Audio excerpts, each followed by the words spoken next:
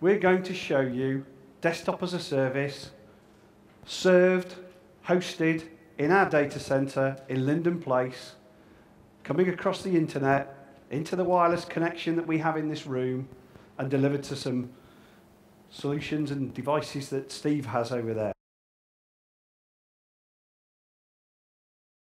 Okay, basically you've got the output here of my, my laptop, and you can see my, my desktop here.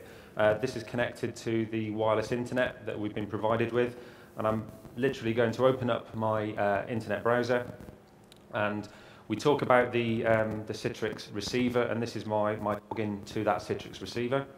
Now what this is going to do is when I log in, I'm going to get my desktop. So I'm actually being redirected to a desktop in a pool of desktops that's being provisioned just for me. There you go, that's logging on now. And we're in. I've got to say, Steve, that was pretty quick. Yep. So that laptop there, I understand yours is quite a new laptop, but I've got a load of old ones in my environment. Yeah, is that going to be okay? Am I going to be able to use those?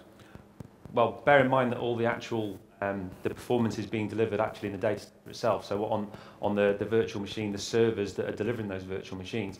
So all my local laptop is doing is running the Citrix receiver. The receiver's connecting to that virtual image running in the cloud, and that is being delivered back to me as a screen that you see here with all my personality settings. So we talk about the high definition user experience. My profile's being created for me, put onto my desktop within the cloud, and that's being delivered back to me here to allow me to interact with it. If I go to the Dazzle, just bear me 1 second.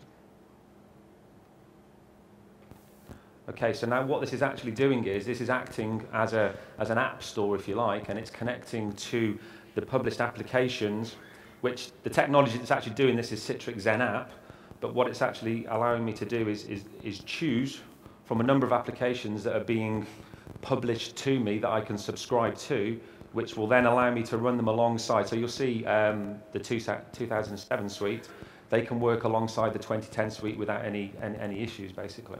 That's fantastic. So as a user, I have the choice over which applications I can go and get. Yeah, absolutely. And it's gone. And now I'm logging on, and I'll hold it up. Now this is a Wise Thin Client device. Logging in using the same credentials.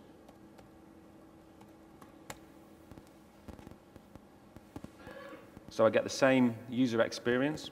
So we talked about the user getting the same experience every time, but this is connecting to my desktop. It knows who I am. I've just logged on, and it's going to redirect me to that session now. That's not that bad, really, is it?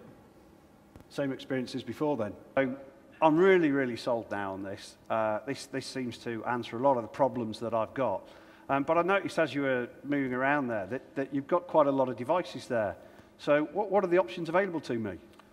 Okay, as we mentioned, the Citrix receiver can work on laptops, so the Windows operating system, thin clients.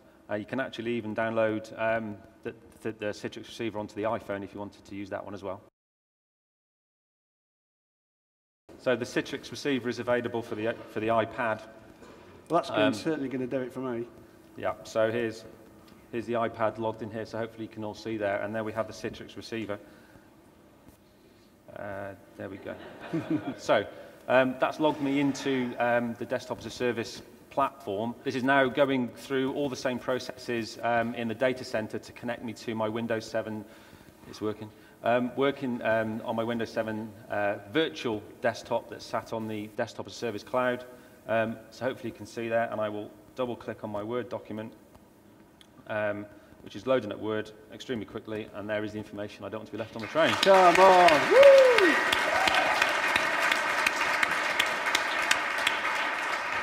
That was fantastic, Steve. There you go. So, as you can see, this is a great solution for our customers. You know, it doesn't matter about the device anymore. We've got a solution that will deliver a consistent experience out to our users.